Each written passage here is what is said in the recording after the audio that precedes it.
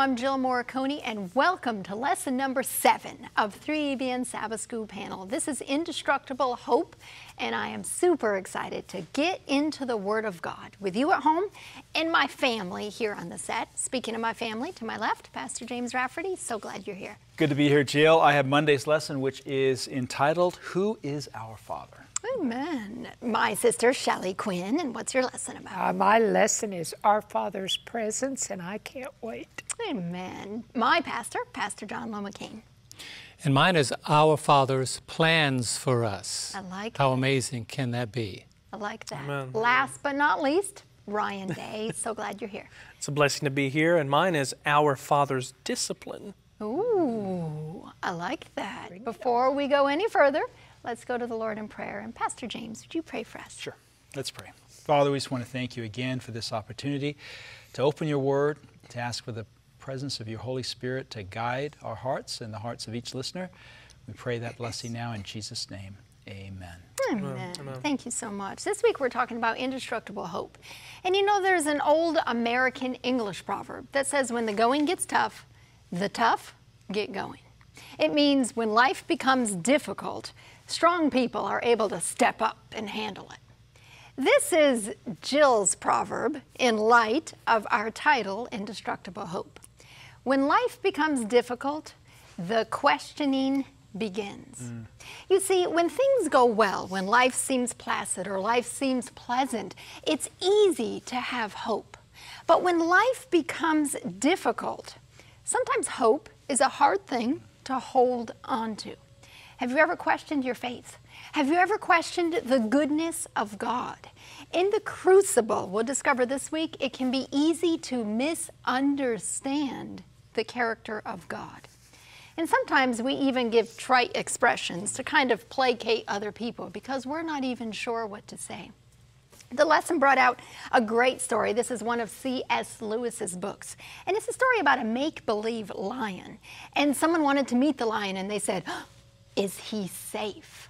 Is the lion safe? And they were told, he's not safe, but he is good. Even though we don't always understand God, and it might appear that he does unpredictable things, that doesn't mean that God is not good. And that does not mean that God is against us. We simply don't have the full picture yet here on this earth. God is not always predictable, but I want to tell you, God is always love. As we understand his character, as we learn to appreciate the beauty of who our Father is, we learn that we can maintain hope even in the crucible. Let's look at a memory text. This is Romans 5, verse 5. Romans 5, verse 5. Now hope does not disappoint, because the love of God has been poured out, King James would say, shed abroad, in our hearts by the Holy Spirit who was given to us. I want to read a quote here from Prophets and Kings, page 162, and then we'll jump into Sunday's lesson.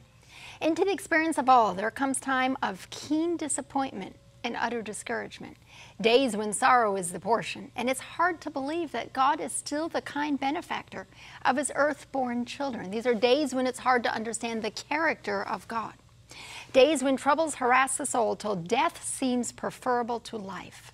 Could we at such times discern with spiritual insight the meaning of God's providence? We should see him seeking to save us from ourselves, striving to plant our feet upon a foundation more firm than the everlasting hills, and new faith, new life would spring into being. That's Prophets and Kings, page 162. Indestructible hope. Let's look at Sunday, which is the big picture. We're going to the book of Habakkuk. I like the book of Habakkuk. Thank you, Shelley, for giving me this lesson. We're looking at Habakkuk 1, 2, and 3, which is the whole book of Habakkuk. The big picture. Habakkuk and Job are both concerned with how God relates to evil. How do we understand the justice of God in a world where there is injustice? Job questions God's fairness by speaking against the injustice of the divinely permitted tragedies that he endured. Habakkuk questions God's fairness by demanding that God send judgment on the wicked. In other words, Job wants God to show his justice by removing negative judgment from the righteous, while Habakkuk wants God to show his justice by sending negative judgment on the wicked. They're almost two sides of the same coin. When we hurt, it's easy to think it's all about us, but it helps sometimes to pull back and look at the big picture. That's what Habakkuk is all about. Now, this is the overall sketch of Habakkuk, then we'll jump into it. So we have Habakkuk's concern, God's answer.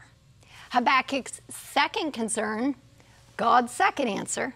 And then it finishes with Habakkuk's answer. We have Habakkuk's first concern, which is, God, why are you doing nothing about the wickedness that's going on in Judah? Why are you doing nothing about the violence? And we'll get into that. Then God answers by saying, I'm paying attention, and I'm going to raise up the Babylonians to bring justice upon Judah. Habakkuk has his second concern. He says, seriously, God?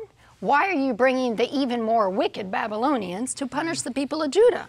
God, I'm not sure I like your justice.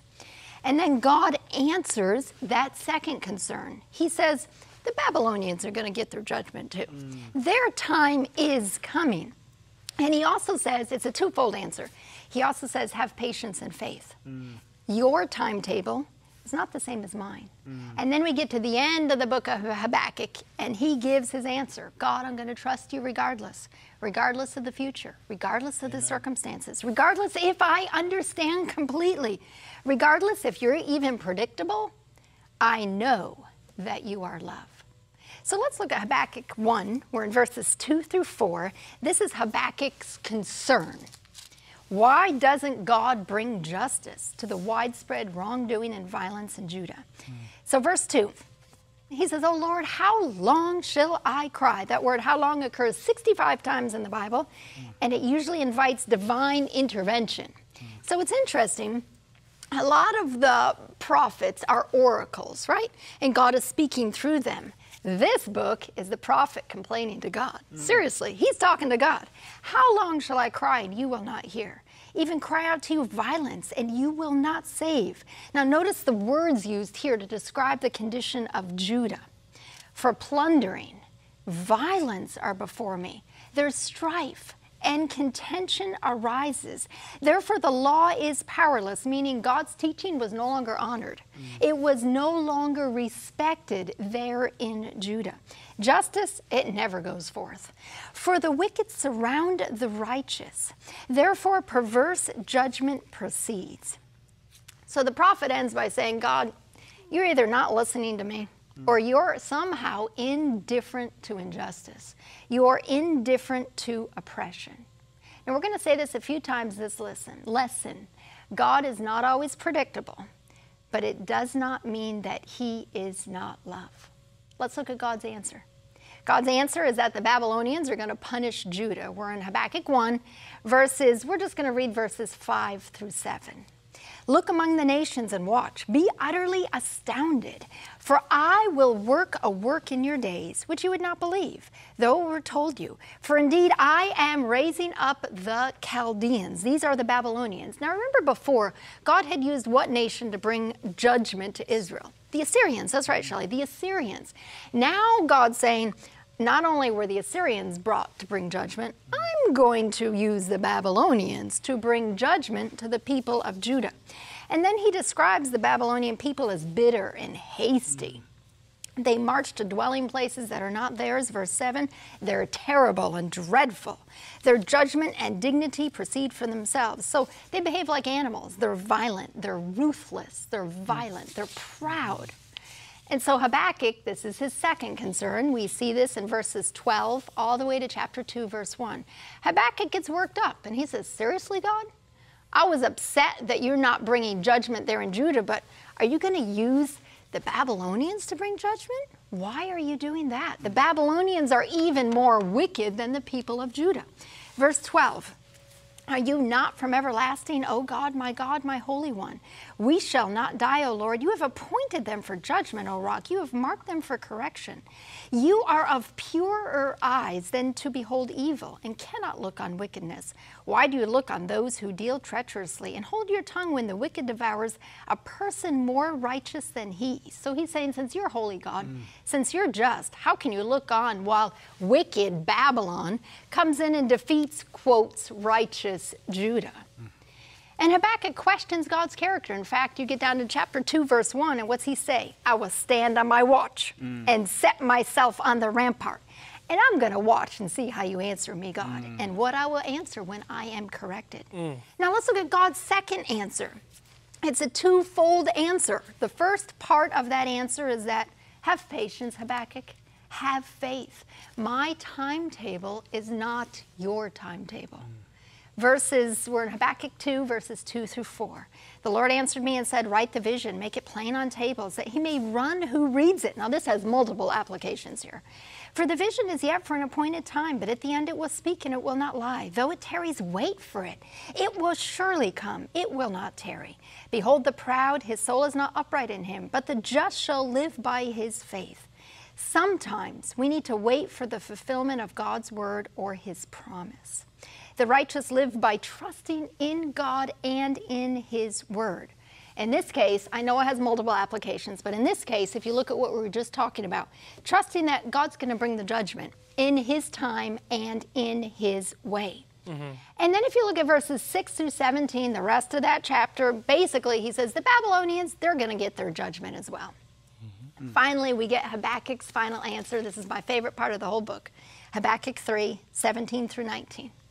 Though the fig tree may not blossom, nor fruit be on the vines, though the labor of the olive may fail, and the fields yield no food, though the flock may be cut off from the fold, and there be no herd in the stalls, yet I will rejoice in the Lord. I will joy in the God of my salvation. The Lord God is my strength, and he will make my feet like deer's feet. He will make me walk on my high hills. This is a ringing declaration at the conclusion of the book that God may not always be predictable, but he is always love. That you and I can trust our God in the midst of the crucible, in the midst when we might think we don't have hope, when we might think we don't know what's happening, regardless of the future, regardless of your circumstances, regardless, even if we understand God completely, we can still trust him because our God is a God of love. I think this is one of the best Old Testament confessions of faith. And trust in the Lord. In fact, I've written in the margin of my Bible these words. When everything seemingly goes wrong, God, I will still praise you. That's the message of the book of Habakkuk. Amen. No matter what your crucible, say, God, I will still praise you. Amen. Amen. That was an excellent 10-minute summary of the book of Habakkuk. Oh, I just love that. My name is James Rafferty, and I have Monday's lesson, which is entitled, Who is Our Father? And it is the amazing story of indestructible hope in the experience of Job. The lesson begins by saying, as we know, the book of Job begins with the great personal tragedy for Job. He loses everything except his life and his wife, and she suggests that he curse God and die, Job chapter 2, verse 9. And, you know, I can imagine Job, because he's a perfect man, because he's a man after God's own heart, he responds to his wife. He comes up next to her, you know, she's lost 10 kids, she's lost all of her wealth, she's lost everything. He puts his arm around her, he says, honey, you are talking like a foolish woman. You are talking like a foolish woman. We can trust God. The Lord gives, the Lord takes away. Blessed be the name of the Lord. And he just has this indestructible hope. But what follows after this is this discussion in which his friends try to work out why this has all happened. Now, really, we understand because the curtains are pulled back. We know Job's story. And at the end, he knew his story. We know his story. Job's story is basically Satan's the one that's coming in. God's giving him permission. He's the one that's coming in. He's doing all this stuff, right? And, you know, Satan fails on this point, and then he fails on this point, and finally he says, I know what I'm going to do. I'm going to bring Job's friends into the scenario here. I'm going to get them to come in. And if I can get them to start poking those old questions from seminary, just kind of bringing them out and give them a little poke there, then maybe I'll get some action out of Job. And that's exactly what happens. His friends come, they sit silent for 7 days, which is probably the best part of their whole experience with Job. You know, when people are hurting, they just need us to be with them. They don't necessarily need us to pontificate theologically and explain all of the ins and outs and do's and don'ts and whys and whats. They just need us we just need to be in their presence. Yeah. We just need to connect with people who are hurting. And so the book of Job really brings that to us. But then all of a sudden we have this interaction that takes place between Job and his friends, and it goes back and forth, back and forth. You know, we're familiar with Job 1, Job 2, and Job 42, but all the stuff in the middle, that stuff is kind of like, what is going on in all of that? Well, basically what's going on is Job's friends are trying to convince him, one after another, that he's done something to deserve all of this suffering that's coming upon him, that he's out of harmony with God, that he's got some kind of secret sin, because in this theological paradigm, if you suffer, if you lose, if you are going through affliction, it's because you are not doing something right with God and God is punishing you. And in a sense, that story is the picture that God has given to us and given to the whole world to help us to understand the cross, to help us to understand Calvary. You see, if the Jews would have understood the book of Job, they would have understood Christ. And they never would have assumed that God is doing this to him and he deserves all of this. And whatever punishment's coming to him right now is an evidence that he's not God's prophet. He's not the Messiah, right? If they would have got the lesson of Job that finally comes out is, you know what? Sometimes good people suffer even though they're good. Yep. Yeah. Sometimes God's people suffer even though they're following God. Right? And Job's argument, his counter-argument to that, of course, is, well, you know, there's a lot of wicked people in this world that aren't suffering at all. You know, could it be that wicked people who aren't suffering, that there's good people who sometimes suffer? Anyway, we don't want to get off guard here. We want to get to the very end of the chapter, because in the lesson, we're directed to chapter 38, where suddenly God appears. He's been quiet this whole time, and sometimes when we're in the crucible, it seems like God is quiet. It seems like God doesn't say anything. And it's in those times that we actually have an opportunity to grow. And let me tell you something. Job is going to grow through this whole experience. And the kind of growth that he has is the kind of growth God wants for us. And so God appears and he says, who is this? Verse 2 of Job chapter 30. Who is this that obscures my plans with words without knowledge, right? That's the NIV. And then he drops, according to the quarterly, God asks some 60 dropping questions. And if you open your Bible, it says you can read through chapters 38 and chapter 39. And after the last question, Job replies and he says, I'm unworthy. How can I reply to you? I put my hands over my mouth. I spoke once. I have no answer. Twice, but I will say no more. That's Job chapter 40, verses 4 and 5 NIV. But God isn't finished. The quarterly goes on to explain. He then begins again and asks another set of big questions in succession. And as he asks these big questions in succession, Job has a final response, and that's what we're going to go to. We're going to go to Job chapter 42. He has a final response, and the context of this, the question that's asked in the quarterly is, what was God trying to tell Job, and what was the effect on him? And I believe that God was trying to help Job to understand the only thing that can really answer our question about sin and suffering and pain, about all of the wrongdoing on planet Earth. And God was trying to say, Job, you've got to look at me. Yeah. You've got to know me. You've got to understand me. You've got to understand my connection with every part of my creation.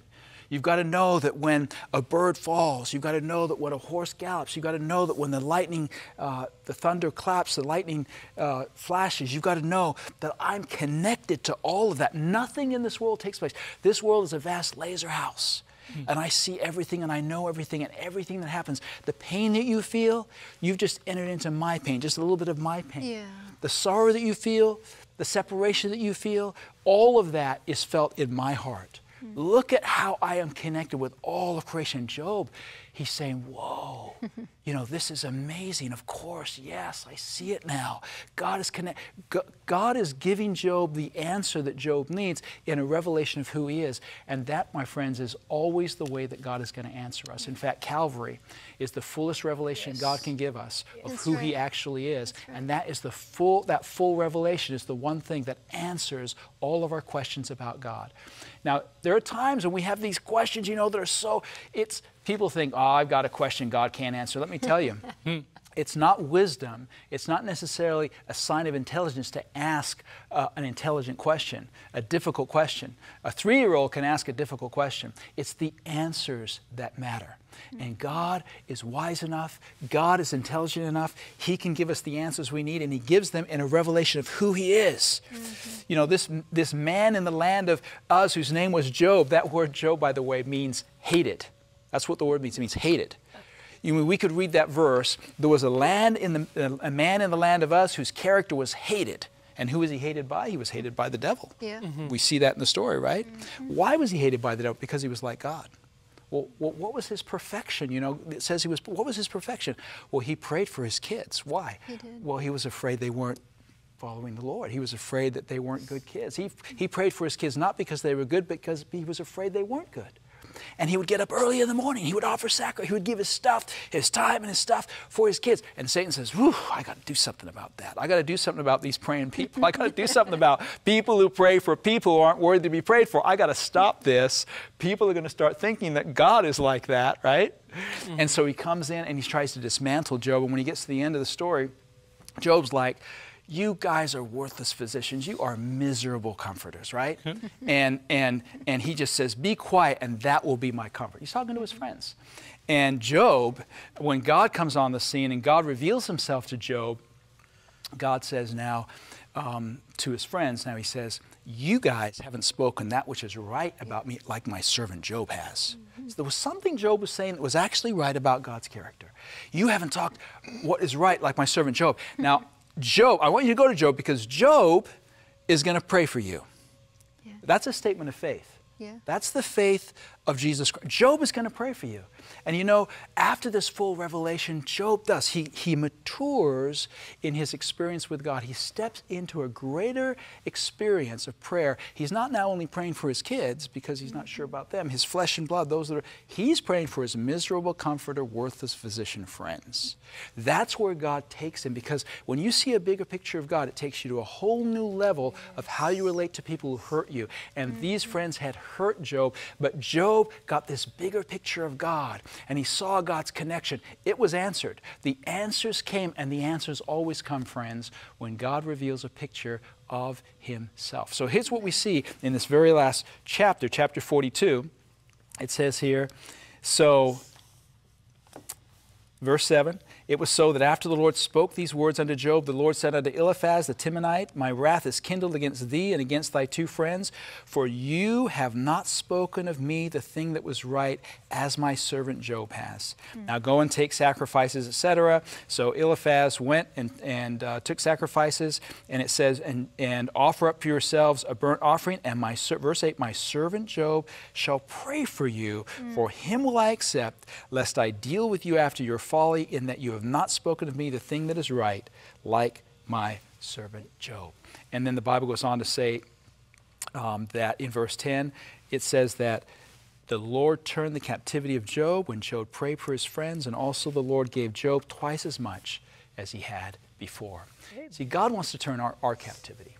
And many times we're captive to bitter thoughts. You know, we're hurt by people that are close to us, who misunderstand us. Maybe they don't know our troubles, our difficulties, our trials, what we're really going through in our heart.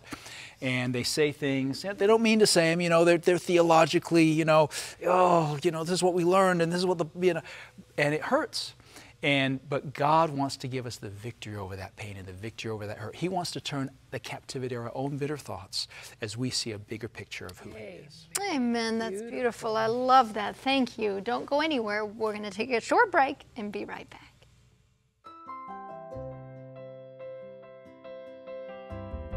Ever wish you could watch a 3ABN Sabbath School panel again? Or share it on Facebook, Instagram, or Twitter? Well, you can by visiting 3ABNSabbathSchoolPanel.com. A clean design makes it easy to find the program you're looking for.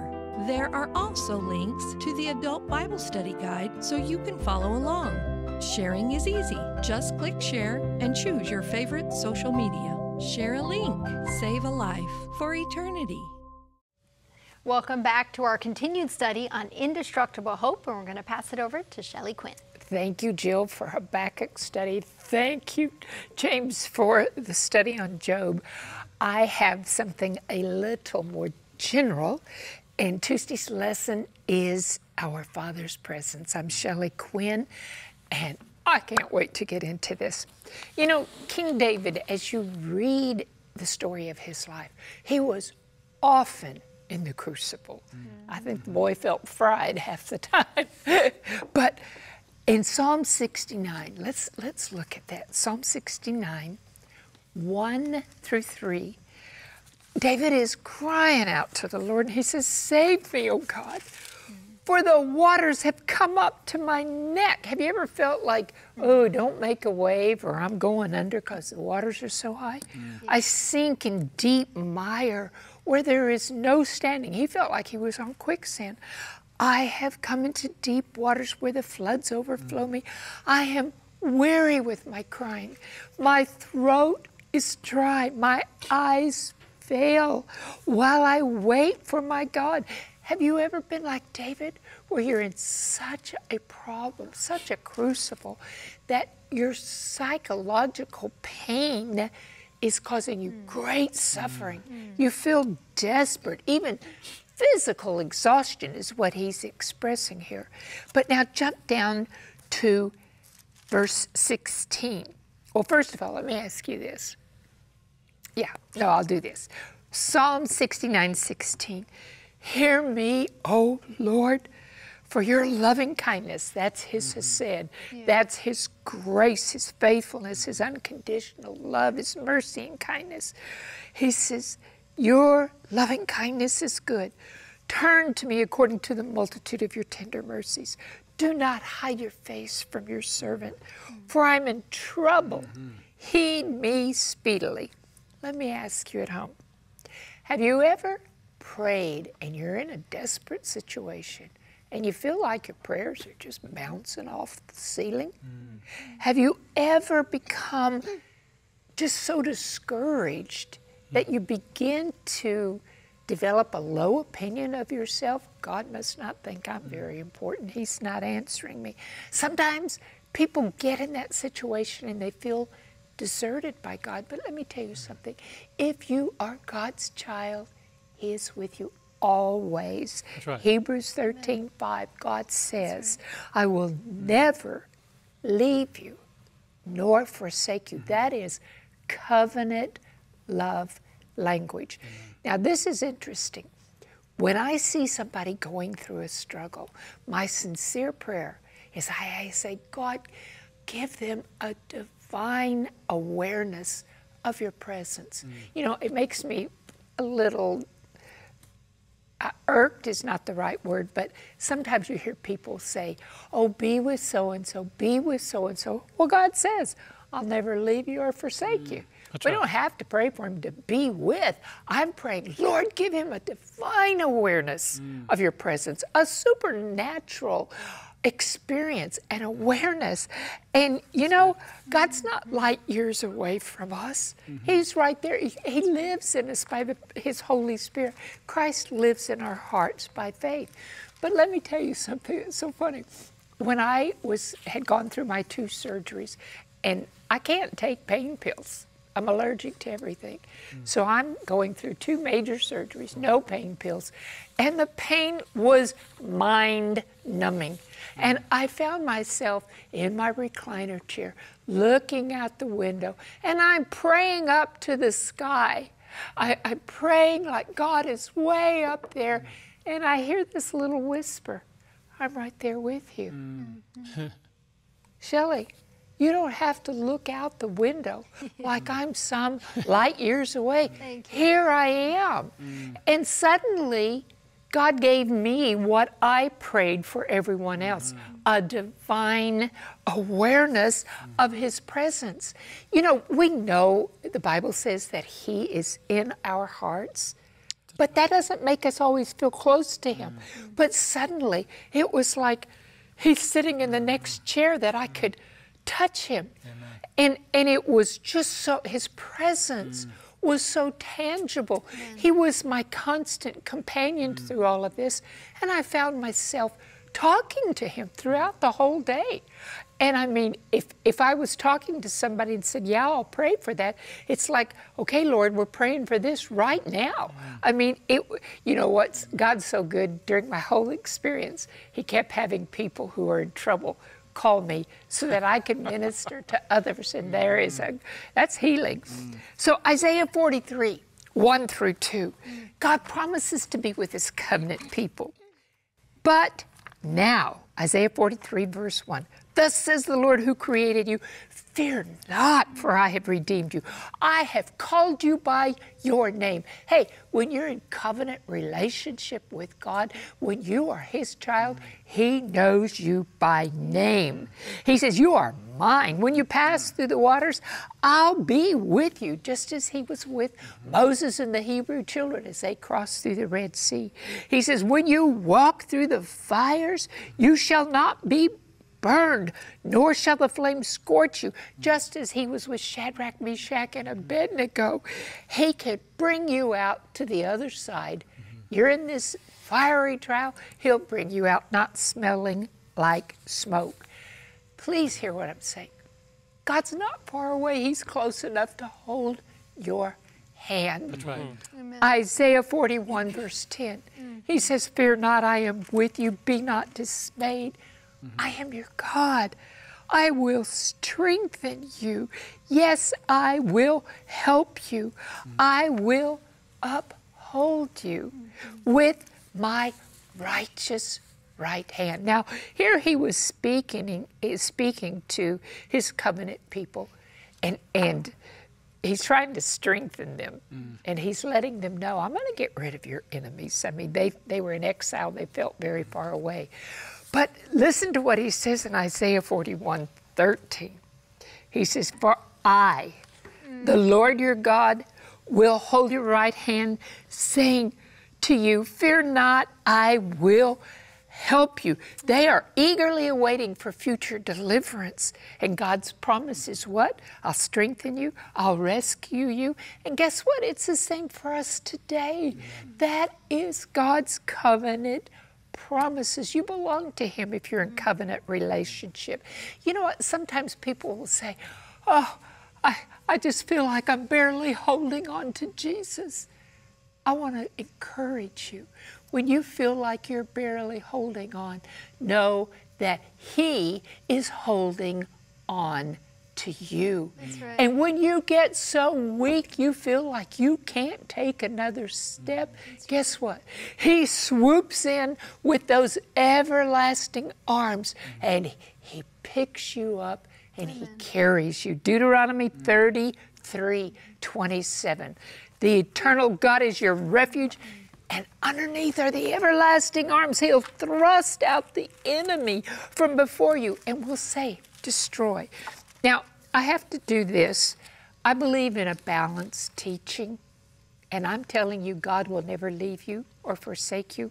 But there is a caveat. In 2 Chronicles 15:2, we got to have the balance. The Lord is with you while you were with Him. If you seek Him, He will be found by you. But if you forsake Him, He will forsake you. He's not going to push His presence on you. Yeah. So if you feel like there's a distance between you and God, it's not God who moved. You moved. When you turned your back and started walking in the other direction.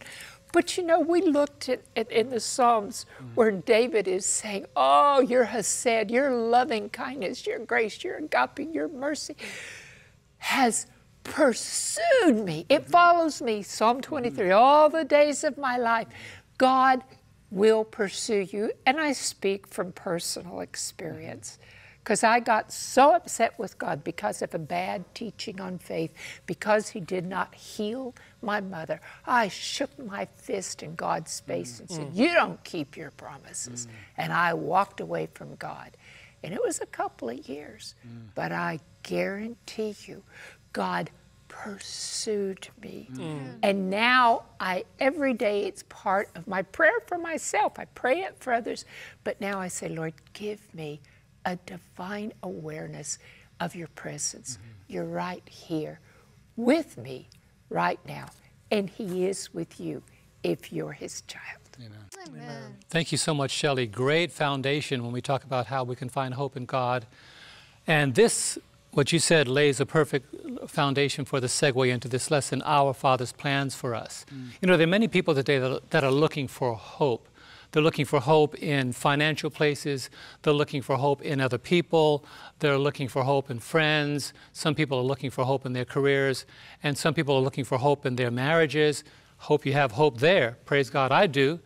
But there's a hope beyond just the things that man can provide for other human beings. And we find that in God. Amen. You know, we find in Psalm 137, and God often reveals hope to us in the midst of our dilemma.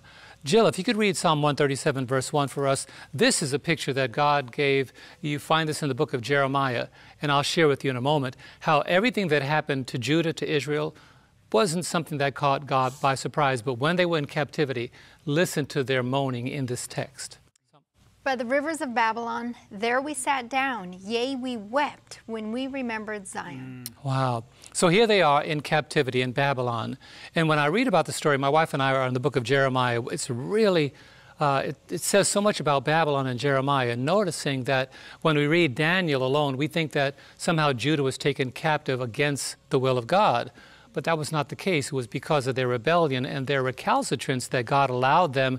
He said, you're not going to live like Babylon in Jerusalem, so you're going to go where you're going to enjoy the lifestyle that you've chosen. And we find in Jeremiah chapter 29, we're going to look at the forecast of them going in, and then God giving them hope in the midst of their captivity. Jeremiah 29, verse 1, I'm going to read verse up to verse 4. I'll exclude verse 3, but just follow me carefully. Now these are the words of the letter that Jeremiah the prophet sent from Jerusalem to the remainder of the elders who were carried away captive, to the priests, the prophets, and all the people whom Nebuchadnezzar had carried away captive from Jerusalem to Babylon. Now go verse 4. Thus says the Lord of hosts, the God of Israel, to all who were carried away captive, whom I have caused to be carried away from Jerusalem to Babylon. He said, hey, you're there because I've caused you to be there. And then verses 5 down to verses 9, he says, while you're there, just have children, buy houses, buy land, be married. And if there are prophets that are coming from Judah that tells you your captivity is going to end soon, don't listen to them. They are falsely prophesying in my name. I have not sent them. But in the midst of their dilemma, look at verse 10.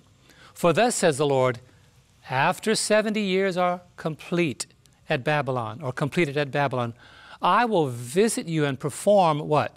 My good word toward you and cause you to return to this place. I want you to grab that.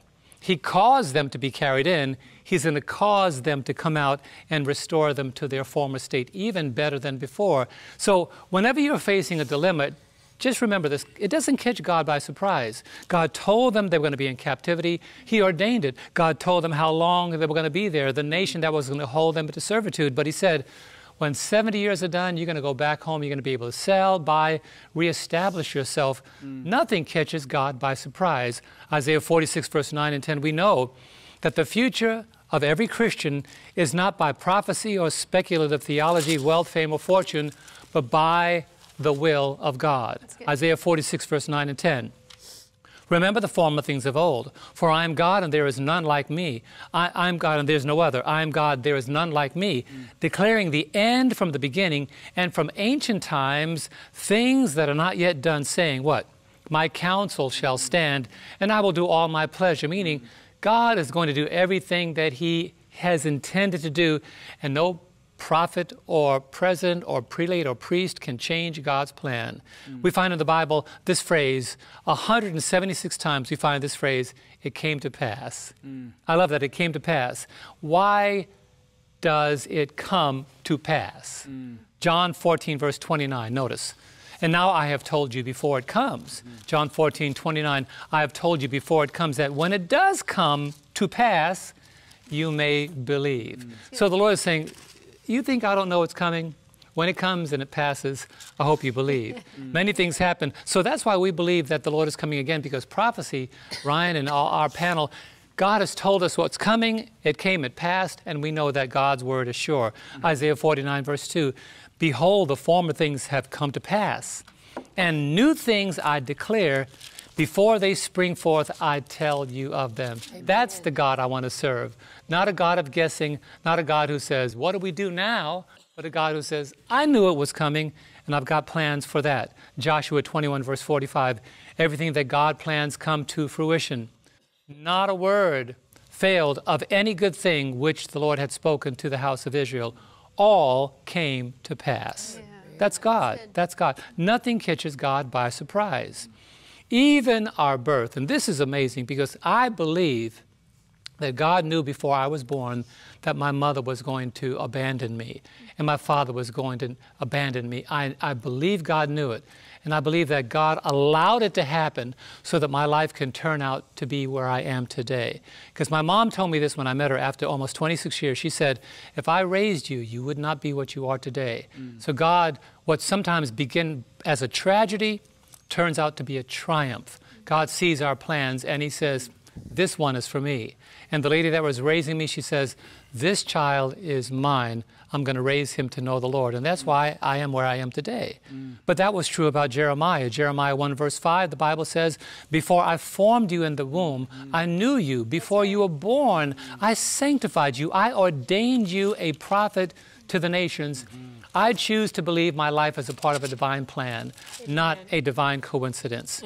Also in Daniel chapter 2, verse 28, this is why we have confidence in prophecies. He says, but there is a God in heaven who reveals secrets, Daniel told to Nebuchadnezzar, and he has made known to King Nebuchadnezzar what will be in the latter days. Your dream and the visions of your head upon your bed were these. He says, you had a dream. God even knew your dream. That's how God is. And so we find these three things. God tells us before it comes to pass. So when it happens, we understand that we can trust the Word of God. Secondly, God told the Israelites in Judah that you'll seek peace and prosperity where I have carried you, and you'll have it. But when that exile is done, you'll have peace and prosperity where you used to be, and God alone made that come to pass. But let me just take a shift now, because there's some people that think that God called them to church membership, when really, in fact, He called them to Christian craftsmanship, not membership. Good. A lot of people come to be members, but they stop there when God says, I want you to be Christian craftsmen. Right. Not membership, but craftsmanship. Ephesians 2, verse 8 to 10. Here's what we like, verse 8 and 9. For by grace you have been saved through faith, and that not of yourselves. It is the gift of God, not of works, lest anyone should boast. We like to stop right there. I'm saved, sanctified, and filled with the Holy Ghost, we say, but God says, wait a minute. Wait a minute. Don't get comfortable. I've got jobs for you. You know, before any of us came to 3ABN, God knew exactly what we would do when we got here. Craftsmanship, Christian craftsmanship. And he says in verse 10, for we are his workmanship, created for craftsmanship, created in Christ Jesus for good works, get this, which God prepared beforehand that you should walk in them. So the Christian life is one of hope, one not of speculation, but of promise, one where God prognosticates and then brings it to pass. Jeremiah 29, 11 to 14, here's our favorite passage. God says it, and it happens exactly the way he says it. For I know the thoughts I think toward you, says the Lord. Thoughts of peace and not of evil, to give you a future and a hope. This was being said to Judah when they were in Babylon. This is what God was saying. You're going to be out of here. Then you will call upon me and go and pray to me, and I will listen to you. And you will seek me and find me when you search for me with all your heart. I will be found by you, says the Lord, And watch this, and I will bring you back from your captivity. You know, if you have a son or daughter that's still in the captivity of sin, hold on to that promise. God is not done with them yet. I will gather you from all the nations and from all the places where I have driven you, says the Lord, and I will bring you to the place from which I caused you to be carried away captive. Let me just let you know, there's somebody here, like me, I'm praying for my sister after 30 years. Left the church at 16, she's 66 now. Ooh, that's 50 years. She's not back yet, but I'm holding on to God's promise because God had to get Babylon out of her before he can get her into Jerusalem. If you're praying for someone, hold on, because God's plans are great. He has plans not only for your children, but also for you. Hold on to those plans. Amen. Thank you so much, Pastor, and the rest of the panel. Powerful setup for a great ending on Thursday, which is entitled Our Father's Discipline. My name is Ryan Day, and you know what? I love how this particular lesson was written because it reminds us of that God is not just a God of love, but He's also a God of justice. But His justice is not our type of justice. His discipline isn't always our choice or our type of discipline. You know, it kind of starts off by reminding us of what we find in the latter chapters of Hebrews. Of course, Hebrews chapter 11 is the great faith chapter. It has that great faith hall of fame. As you're looking at these brothers and sisters who have went through a lot, they have been through a lot of different crucibles. They have been tested. They have been tried. They have been challenged, but yet they were faithful and endured all the way to the end. That by the time you transition to the 12th chapter of Hebrews, this is where the author of the lesson takes us to, because we find some powerful counsels coming on the tail end of Hebrews 11, having seen all these brothers and sisters who persevered to the end. Now we find, of course, the first two verses, we love them. It's one of my favorite verses, but it's a continuance of the previous chapter. And he goes on to say in Hebrews chapter 12, verses 1 and 2, it says, therefore we also, since we are surrounded by so great a cloud of witnesses, the cloud of witnesses being those from chapter 11, it says, let us lay aside every weight and the sin which so easily ensnares us, and let us run with endurance the race that is set before us. And then I love verse 2. How do we do this? How can we make sure that when we face these trials, that when we face these challenges, when we find ourselves in a crucible, how can we make sure that we approach it in a spiritually mature manner? Verse 2, looking unto Jesus, the author and finisher of our faith, who for the joy that was set before him endured the cross, despising the shame, and has sat down at the right hand of the throne of God. I love that. Looking unto Jesus. Many people fail to understand where they are in life, or fail to understand God's plan for their life. Even the tough moments, even the trials, even the tribulations, the challenges, the despairing times in their life, it's hard for them to see past the dark clouds. It's hard for them to see past the valley, the valley of the shadow of death, because they're not looking into Christ. They're not looking to the ultimate prize, which is Christ's righteousness. I think of right there in John chapter 3, as Jesus is having this deep spiritual conversation with Nicodemus, ultimately in that incredible conversation that they're having about salvation, about how Jesus has come to set him, to give him a new heart and to make him born again. Right there in verse 14, what does he say? As Moses lifted up the serpent in the wilderness, so shall also the Son of Man be lifted up. It draws our attention back to that Numbers chapter 21 story in which all the snakes are going throughout, biting the children of Israel. Talk about a challenge. Talk about a fearful time. Talk about a moment when you really need a Savior. What was the answer? Look. There's life in a look. And so the lesson brings out if we just often, in these moments where we're being tried, where we're walking or dwelling in the refining fire, if we keep our eyes fixed on Christ, Christ will see us through. But then comes verses 3 through 13, which is the counsel that we receive on how to approach the discipline of our Father. So let's read verses 3 through 13. It's powerful words here. Again, we're in Hebrews chapter 12, starting here with verse 3. For consider him who endured such hostility from sinners against himself, lest you become weary and discouraged in your souls. You have not yet resisted to bloodshed, striving against sin. And you have forgotten the exhortation which speaks to you as to sons. And this is God speaking to his people. And what does he say? My son, Do not despise the chastening of the Lord, nor be discouraged when you are rebuked by him. For whom the Lord loves, he chastens and scourges every son whom he receives. I love that. I love that. We are constantly reminded that God's discipline is not a man type of discipline. Yeah. Oftentimes we discipline out of anger. We discipline out of irritation or disappointment or whatever it may be, but there's feelings and thoughts associated with that discipline that is not necessarily holy, that is not necessarily of the character and the mind of Christ. God reminds us here, look, don't despise my discipline. Don't despise my chastening, because notice verse 6, for whom the Lord loves, he chastens. Why does he do it? He does it with love. It reminds me of Revelation chapter 3, verse 19, as he's speaking right there to Laodicea. What does he say? As many as I love, I rebuke and chasten. Therefore be zealous and repent. God does not discipline us because he finds pleasure in it. It reminds me, we've read it here a couple of times already, Ezekiel chapter 33 verse 11, as God is pouring his heart out to Israel. He's pouring his heart out to his people. And what is he saying? What is he saying? He says, verily I say unto you, let's read that here. He says, as I live, saith the Lord, I have no pleasure in the death of the wicked, but that the wicked turn from his way and live. Turn ye, for why should you die?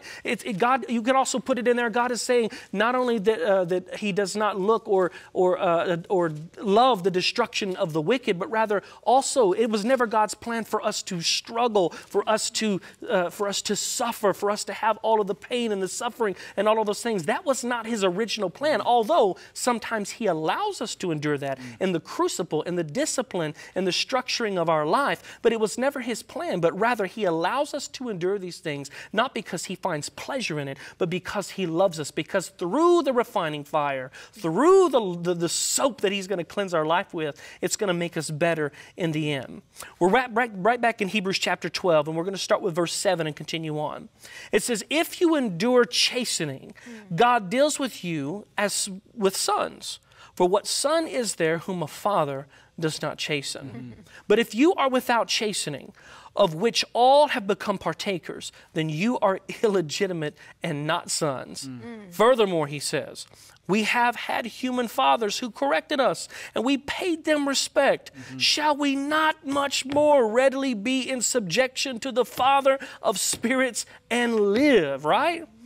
For they indeed for a few days chasten us as seemed best to them, but he for our profit, that we may be partakers of his holiness. I love that.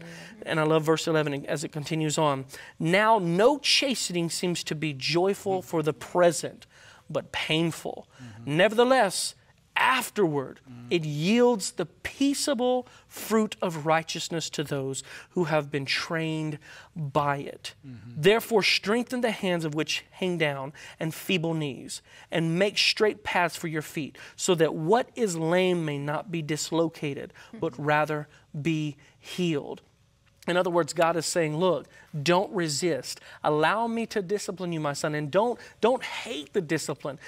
As James writes, take joy in the various trials, because God is preparing us. He is shaping and molding us for the kingdom of God. You know, it's interesting because it makes mention here that about the likening the discipline of the father to his children. You know, like our earthly fathers, our earthly parents. I remember my parents used to set me down oftentimes after I had just received a good whipping.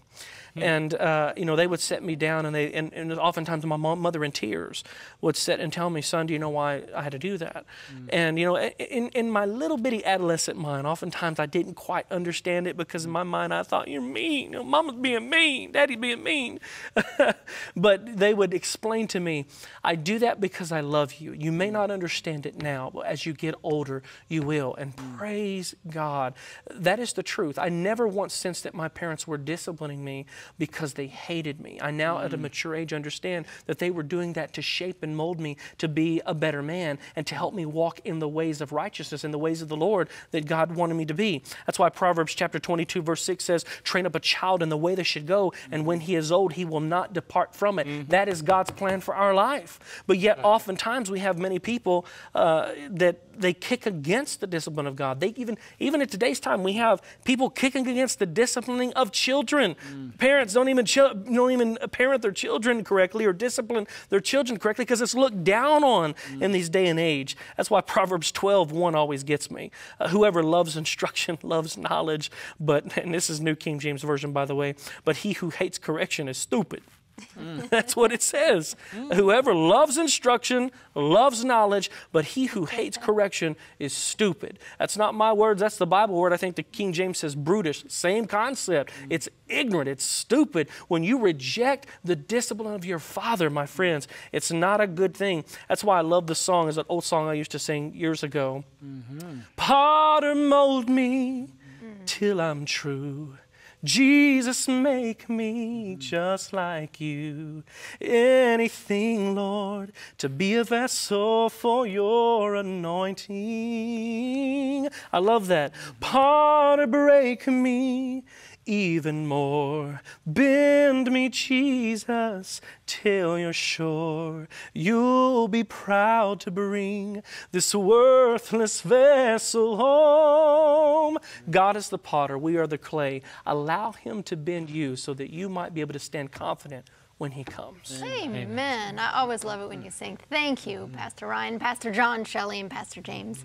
As we talk about indestructible hope, give each one of you a moment for a final thought. Just a thought from the Lesson Quarterly. I really love this question. Are there things you just can't understand happening now? If so, focus on the character of God. I'm just going to read something from the Quarterly. It says, over the next few days, try and experiment at every moment possible. Try to remind yourself that the God of the universe is close enough to you to hold your hand and is personally promising you help.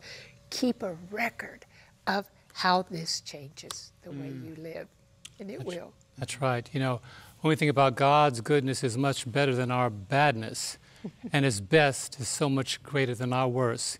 He's planning a future more glorious than your past, and his high much greater than your last. So trust him with your every moment, and it will come to pass. That's good. Amen. On that same point, just echoing what I read earlier from Revelation 3:19, Jesus says, as many as I love, I rebuke and chasten. Therefore be zealous and repent. Jesus knows you better than you know you. Just surrender to him and say, Lord, have your will with my life. Amen. Amen. This has been an incredible study. I want to leave you with Psalm 42, verse 11, as we think about indestructible hope. Why are you cast down, O my soul? Do you feel cast down today in your circumstances, in your crucible? Why are you disquieted within me? Hope in God, for I will yet praise him. He is the help of my countenance and my God. So extend your gaze upon Jesus and hope in him. Join us next week, lesson number 8, Seeing the Invisible. God bless you.